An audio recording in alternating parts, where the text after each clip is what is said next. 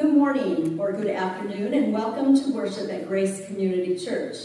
We are so glad that you're able to join us as we meet online to glorify the Lord together.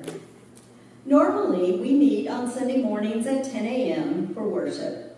We will be holding this Sunday our second drive-in or no-touch service at 9 a.m. in the parking lot of our church. We had a wonderful time last Sunday celebrating Easter during the drive-in service. This week, we have a vastly improved transmitting system, so please come if you are able. And now, will you please join me in the call to worship? Hear, O Israel, the Lord our God is one Lord, and you shall love the Lord your God with all your heart, and with all your soul, and with all your mind, and with all your strength. And you shall love your neighbor as yourself, for there is no commandment greater than these.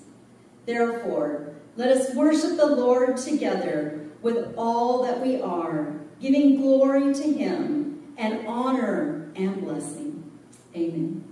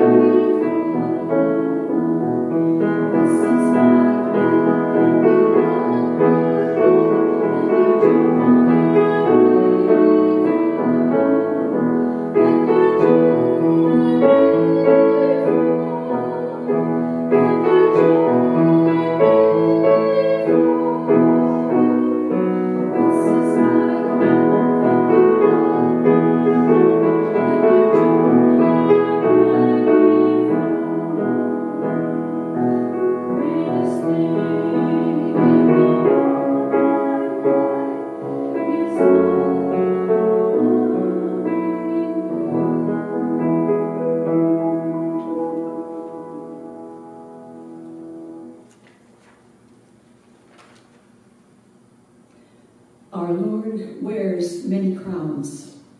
As Savior, when he was crucified, they placed on his head a crown of thorns, mocking him. But now his crowns show who he really is. He is the Lord of life, the Lord of love, the Lord of heaven, one with the Father known. If you were here with us today, I would ask you to stand and sing together, "Crown him with many crowns, the Lamb upon his throne."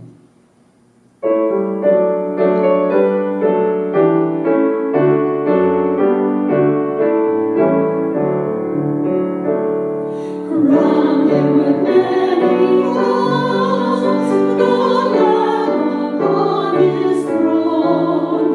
Our how the heavenly anthem drowns all music on his own. Awake my soul and sing.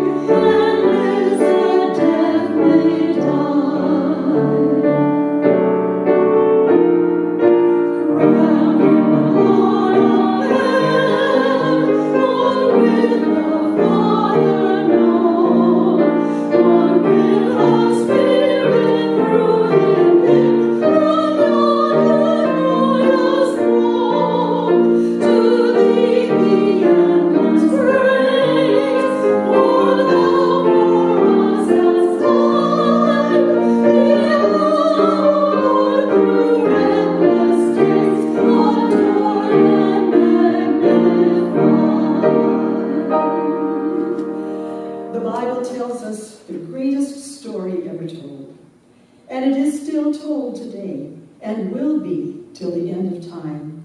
Hallelujah! Praise the Lamb who takes away the sins of the world.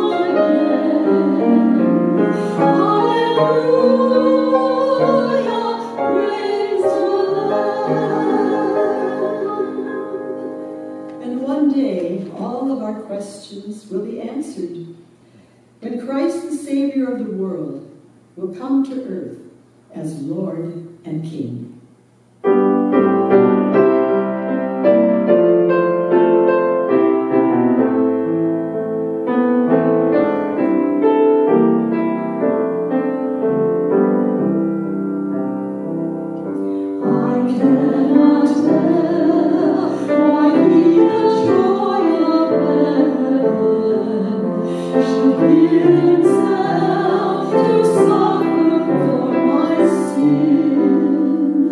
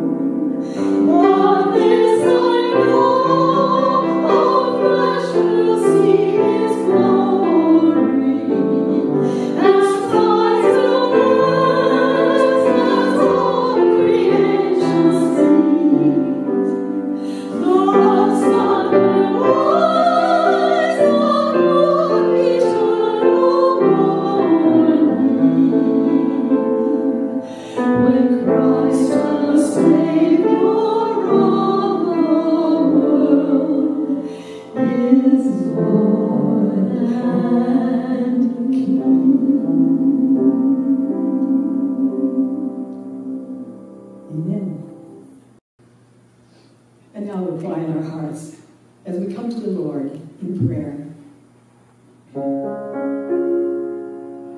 Lord, dear Lord, as we pray, take our hearts and minds far away from the press of the world all around, to your throne where grace does abound. May our lives be transformed by God. May our souls be refreshed from above. At this moment, let people everywhere join us now as we come to you in prayer.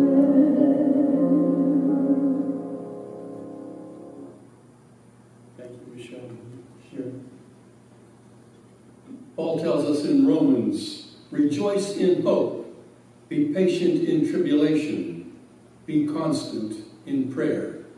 In this age of hope yet tribulation, let us take this advice. Let us turn to the Lord our God in prayer. Holy and almighty God, we are grateful for calling us to be your people, the sheep of your pasture. We know what saving our souls has cost you. We thank you for Jesus, for the Holy Spirit who seals us as your own. May we always be sure to follow the Spirit and study your word of truth. Although we cannot meet together formally, we do appreciate each other and your church. Keep us all safe, loving, and true followers. We pray for researchers, for caregivers, patients, and all their families. We pray for first responders, firefighters, police, and the military personnel. Bless them, keep them safe, and guard their families. Continue to bless this local church and the Church Universal. Encourage missionaries, evangelists, pastors, elders, deacons, and members. In this strange time, may we remember that we can do all things through Christ who strengthens us. We pray these things in his name and ask that you hear us as we pray the words he taught us, saying together, Our Father, who art in heaven, hallowed be thy name. Thy kingdom come, thy will be done, on earth as it is in heaven. Give us this day our daily bread, and forgive us our debts, as we forgive our debtors. And lead us not into temptation, but deliver us from evil. For thine is the kingdom, and the power, and the glory forever. Amen. Paul tells us in Philippians, rejoice in the Lord always. Again, I say rejoice. We do this as we joyfully and cheerfully bring our tithes and offerings. Let us do so now. Let me pray the prayer of dedication. Lord God, receive these gifts. Use them with us to your glory in Jesus' name. Amen. Glory to the Father, and to the Son, and to the Holy Ghost, as it was in the beginning, is now, and ever shall be, world without end.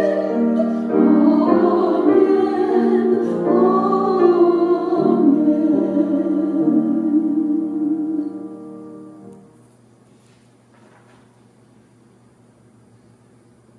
Our scripture for this Sunday after Easter is taken from the book of Luke, the 10th chapter, beginning at the 24th verse, the section known as the parable of the Good Samaritan. And behold, a lawyer stood up to put Jesus to the test, saying, Teacher, what shall I do to inherit eternal life? Jesus said to him, "What is written in the law? How do you read it?" And the lawyer answered, "You shall love the Lord your God with all your heart, with all your soul, with all your strength, and with all your mind, and your neighbor as yourself." And Jesus said to him, "You have answered correctly. Do this, and you will live." But the lawyer, desiring to justify himself, said to Jesus, "And who is my neighbor?" Jesus replied, "A man was going down from Jerusalem to Jericho, and he fell among robbers, who stripped him and beat him and departed, leaving him half dead. Now by chance a priest was going down that road, and when he saw him, he passed by on the other side. So likewise a Levite, when he came to the place and saw him, passed by on the other side. But a Samaritan, as he journeyed, came to where he was, and when he saw him, he had compassion. He went to him and bound up his wounds, pouring on oil and wine. Then he set him on his own animal and brought him to an inn and took care of him. And the next day he took out 2 denarii and gave them to the innkeeper, saying, 'Take care of him, and whatever more you spend, I will repay you when I come back.' Which of these 3 do you think proved to be a neighbor to the man who fell among robbers?" The lawyer said, "The one who showed him mercy." And Jesus said to him, "You go and do likewise." Here ends this reading from the Gospel of Luke.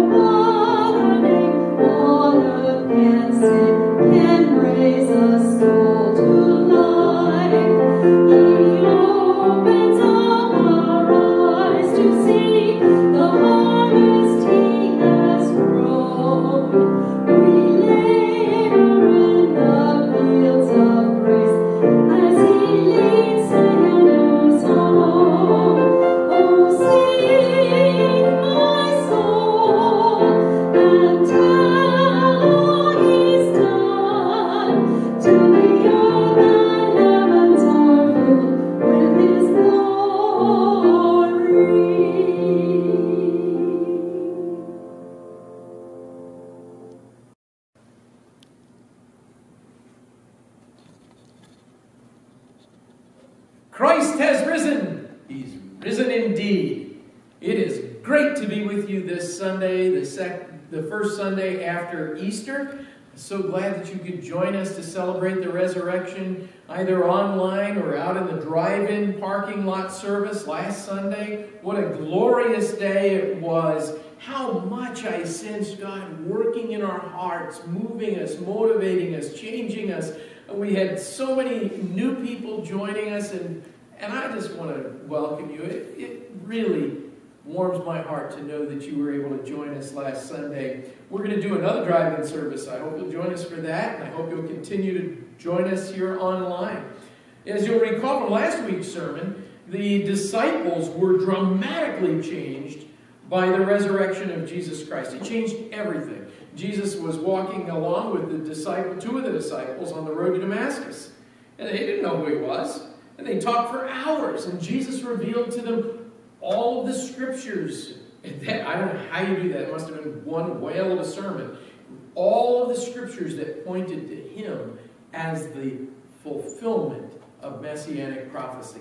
Now that's powerful stuff. And then, when they broke bread together, he revealed himself to them.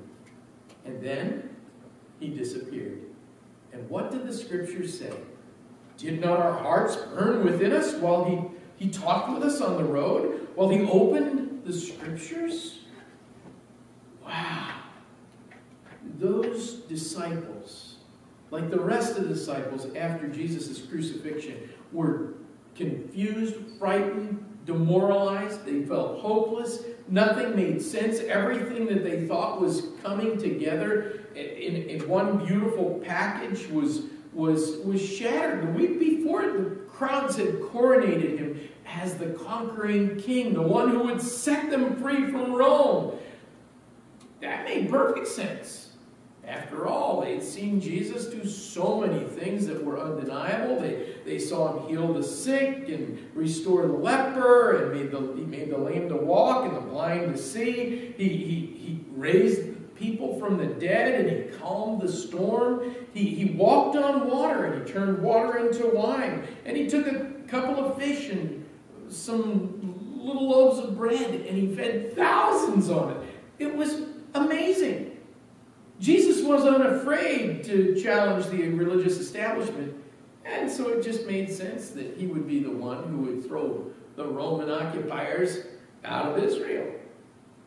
But then there was the mocking and the spittle and the scorn and the scourge and the thorns and the nails and the spear and the stone and the tomb and that dark, dark, cold tomb.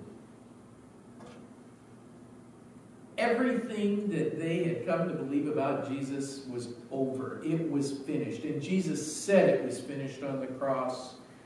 All of the miracles weren't enough for them to believe. Oh, they were downhearted, disheartened. Their hearts were growing cold. Like the rest of the disciples, they had to figure out how to pick up the pieces. Run, hide, go back to work. But that Sunday was like no other Sunday. That Sunday they got their Lord back and they got their hearts back. The stone had been rolled away, the tomb was empty, and Jesus began to appear to all kinds of people over the next 40 days. After his ascension to heaven, the arrival of the Holy Spirit on Pentecost, their hearts were so much on fire that nothing in this world could quench it. Day after day, they met together in the courts, in each other's homes. They prayed together, worshiped together, witnessed together, and the Lord added daily to their number those who were being saved, thousands upon thousands. It was a multitude. What made it all happen? What changed things? Well, I believe the resurrection of our Lord was finally enough for the disciples. They must have said, who can raise themselves from the dead? Only God. And that was enough for them to finally say in their heart of hearts, yes, Lord. Yes, Lord. I am fully yours. Take me. Be glorified in me. Use me. All that I am, all that I have, all that I'll ever be belongs to you. His resurrection was more than enough, and they finally gave God what he really wants. Their hearts. You ever wondered what God really wants from you? Does He want you to be good? Does He want you to be responsible? Sure He does. He wants you to help other people, of course. But what He wants most from you is your heart. I think the disciples finally understood that when they saw the risen Lord. They had to have remembered His teachings about the greatest commandment: love the Lord your God with all your heart, and with all your soul, and with all your mind, and with all your strength. And then, of course, the second command is like unto it, to love your neighbor as yourself. See, that's what they did after the resurrection. They loved the Lord in ways that so many of us can only imagine. Do you realize that every single one of those disciples died a martyr's death except one, and that was John? He died while he was exiled on the island of Patmos. Even doubting Thomas, who said, I'm not going to believe unless I can put my fingers in his wounds, fell to his knees when he saw the risen Lord and said, my Lord and my God. Now that's passion, friends. These disciples had passion. But what keeps us from that kind of passion? How come we don't have that kind of passion all the time? What keeps our hearts from burning like the disciples? God wants us to love Him. But we often just don't know how to love Him. We were made to be relational beings. We were made to love each other. We were made to love God, but we often haven't got a clue as to how to give it or how to take it. It's a problem. When it comes to loving God, our problem is pretty simple. It's our heart. It's our heart. God made us with hearts to be able to love, but we've experienced the effects of the fall. We have heart troubles now. We have heart problems. As David said in Psalm 51, surely I was sinful at birth, sinful from the time my mother conceived me. What's he saying here? He's saying that we were all born with a congenital heart defect. We were all born with a sinful heart, a slanted heart, if you will. Now, those of you who are golfers know that 99% of the golf greens are not built with a direct course right to the cup. You just don't have a flat line to the cup.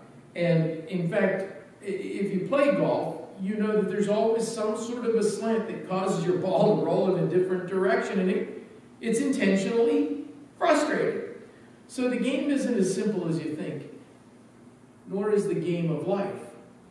No matter how hard you aim a child at a target to do right, to think right, to be right, there's a bias in the human heart that takes it in the wrong direction.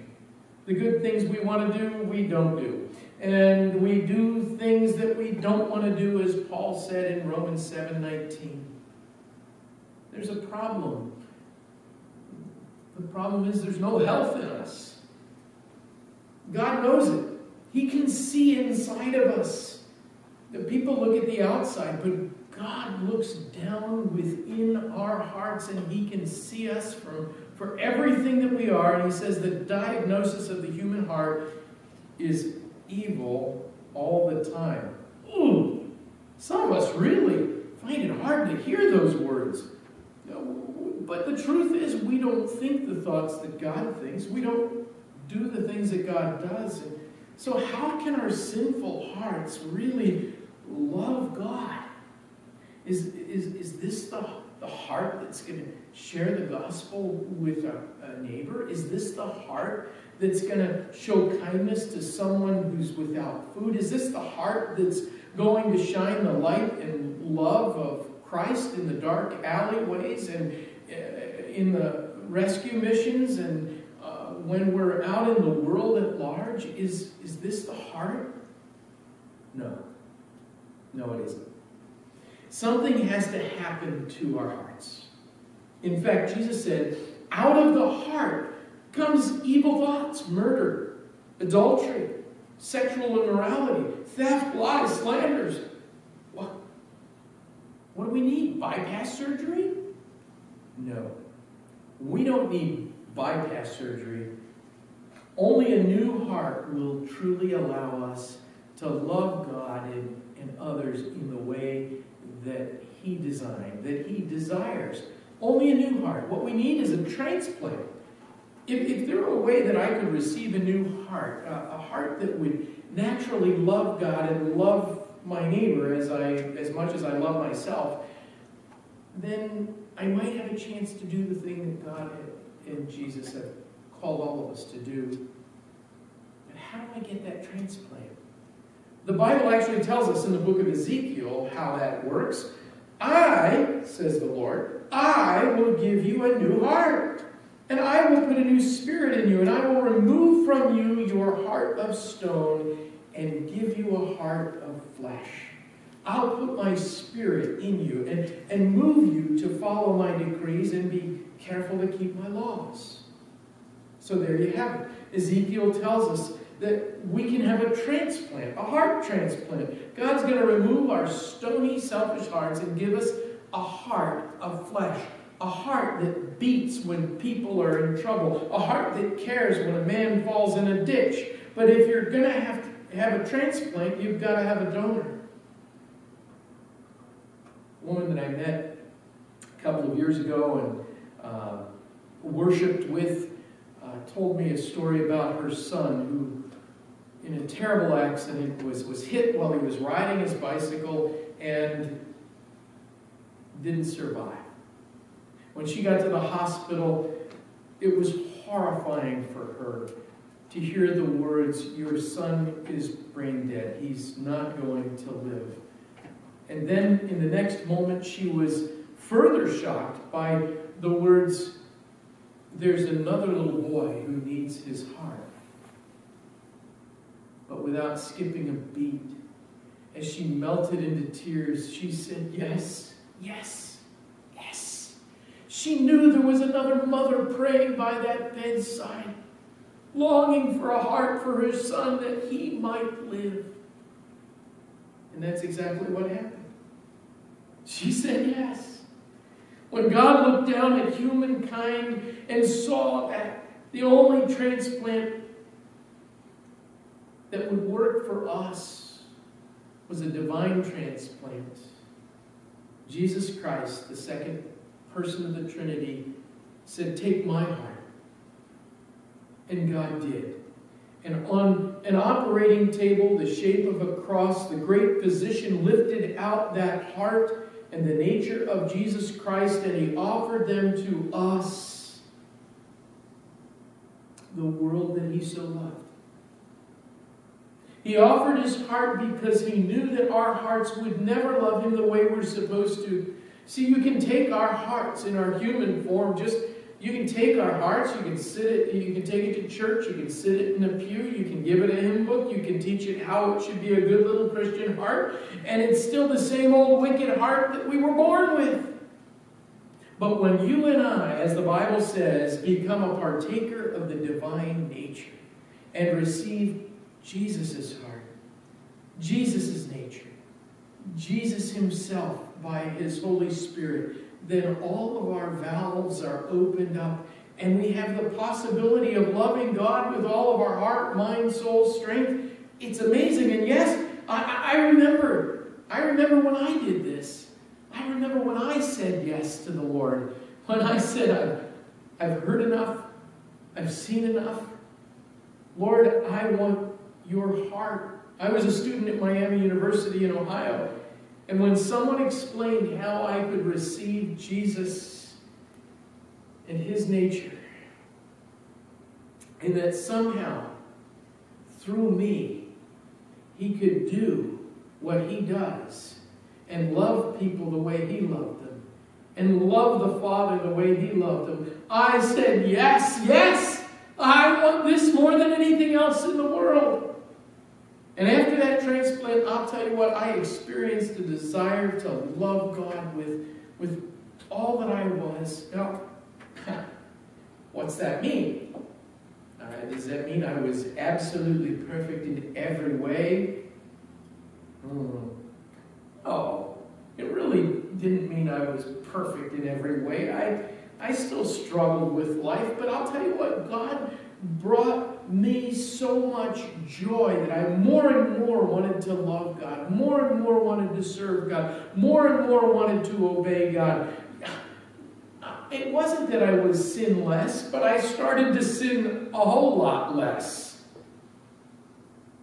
And I found myself loving more and more.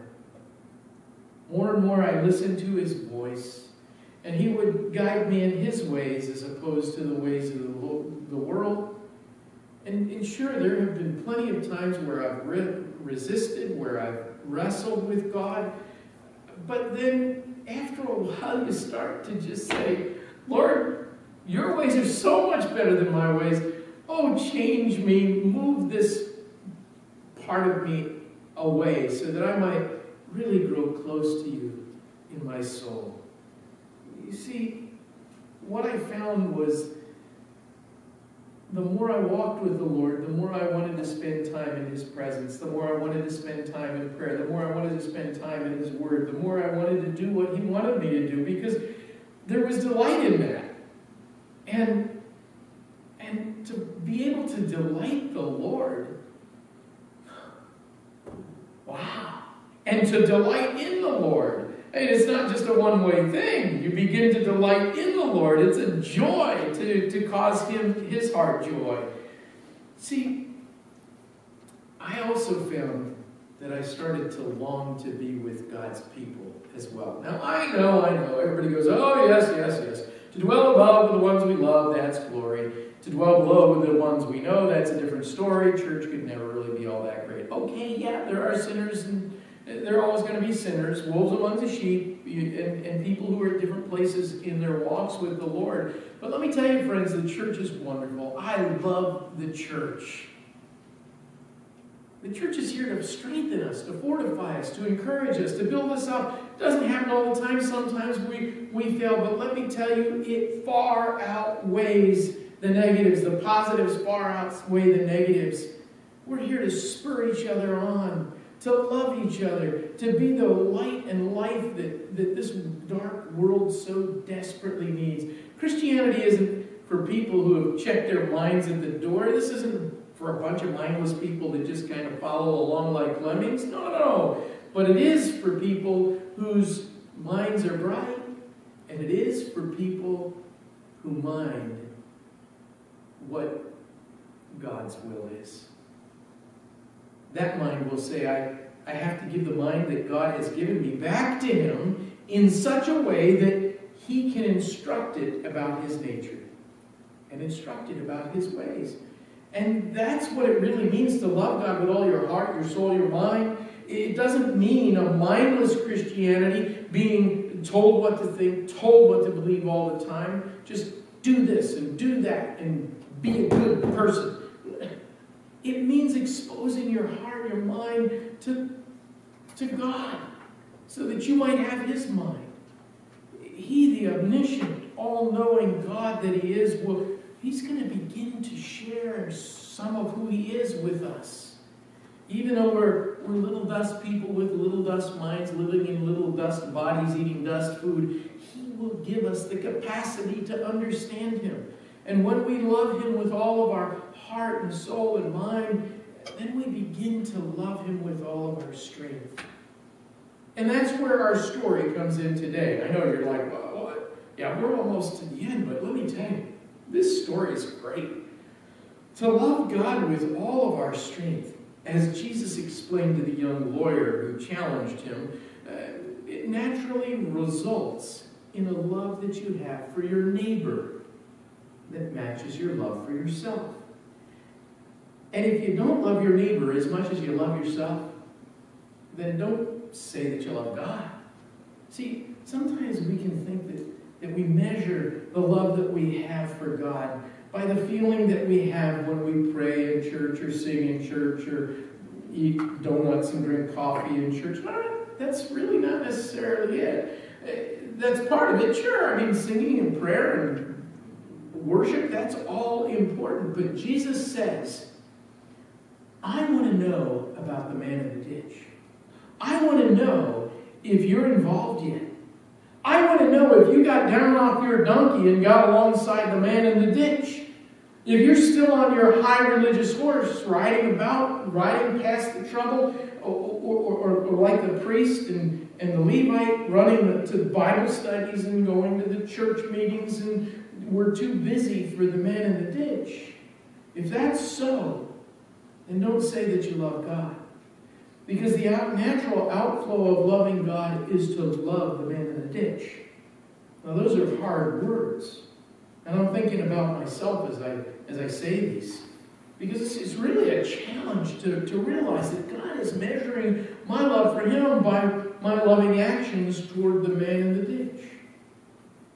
So I'm to love my neighbor as myself. Am I? Is that what you want, Jesus? Says the rich young ruler. So who is my neighbor? Maybe you're asking the same question too. Let me make a few suggestions. Your neighbor is the person in the ditch. It's the woman who was robbed of her husband by somebody else. It's the person who robbed their children of a father or a mother. It's the teenager who was robbed of her virginity by her high school date. It's the man who was robbed of his reputation by malicious gossip. It's the person who is robbed by health, by disease. See, there are plenty of people in the ditch, friends. Plenty. It may not always be readily apparent, but they're there. There just aren't nearly enough good Samaritans. Who do you know that's in a ditch?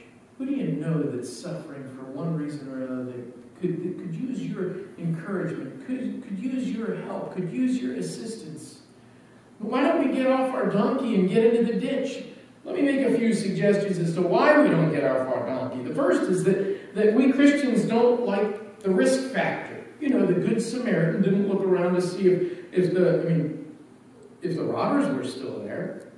He might have done that because there was a risk attached to getting off his donkey and getting into the ditch. He might get robbed as well. Another reason we don't get off our donkey and get into the ditch to help whoever's there is that we're afraid that maybe we'll get so involved that it'll cost us something. And it will. It always costs us something. It cost the Samaritan a lot. It could have cost him a lot more. Do you ever ask questions when you read the Scriptures? And you'll never really discover the joy of the Bible unless you're asking questions about the text. Who, what, why, where, when, how. And as you do that, the text begins to answer you, and it makes it very exciting. And when I came to this text, I wondered, was this guy fat? Was the guy in the ditch fat? And was his donkey old? Was it on its last legs? And you say, well, that's a weird question to ask, Pastor. Why do you ask that? Because I want to know. Because if the man was fat and if the donkey was old, that might cost him a whole lot more than I mentioned before. Was the man rich? Could he afford a new donkey? What if it was a fat man sitting on an old donkey and the donkey collapsed or had a broken leg? Now that's a little picture to bring the whole story to life. But you see, friends, it might be that you'll walk while he rides. Ooh. If you really help the man in the ditch. Some of you may have taken in family or friends and thought they would be there for a few days because they didn't have any other place to live. But what you thought was going to be a week or two turned out to be a year or two or more. And there were times maybe when you walked and he rode.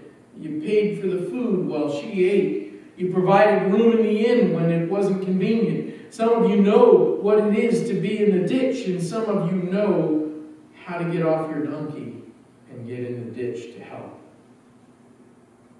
Notice, secondly, the Good Samaritan was moved with compassion.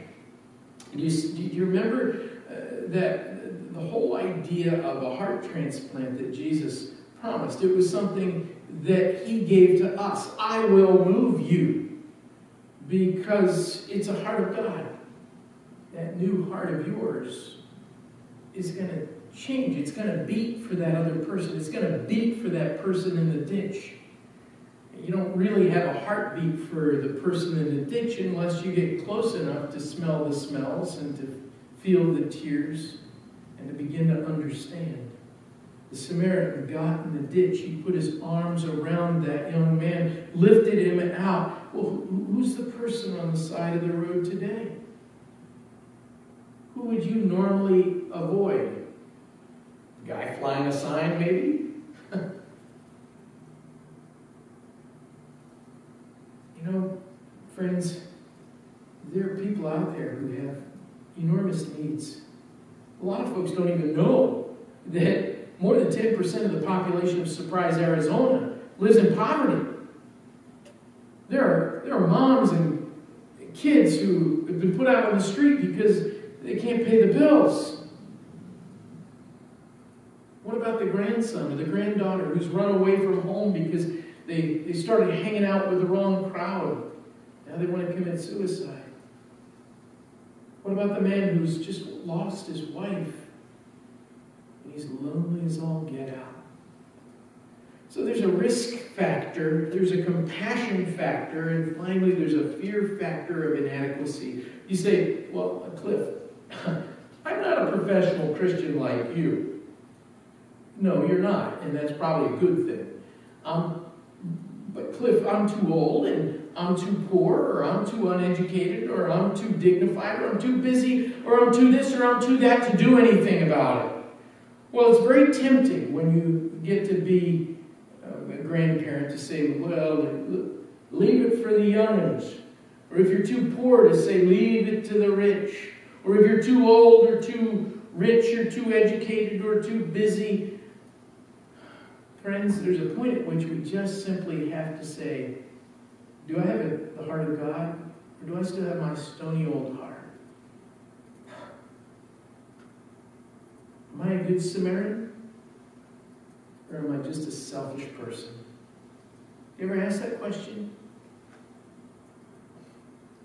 As long as I'm alive, I want to be able to say to God, whatever the risk, oh Lord, move my heart, take my heart. May I have the compassion that you have. Help me to get off my donkey and get into the ditch, to put my arms around people who have needs, and to lift them into the inn to do whatever is necessary to rehabilitate them. And then I'll know that I love God with all my heart, with all my soul, with all my strength. Yeah, the fear factor's there. Yes, I'm inadequate. I don't know how to lift him. I may drop it. Nobody's asked me to do anything, but God has. And isn't that enough? God says to me, say yes. Cliff, just say yes. Love me with all your heart, your mind, your soul, and your strength as I've loved you. Get down into the ditch and do something about the love that I've given you, because as I've already shown you, that kind of love is found on the cross and in my Son.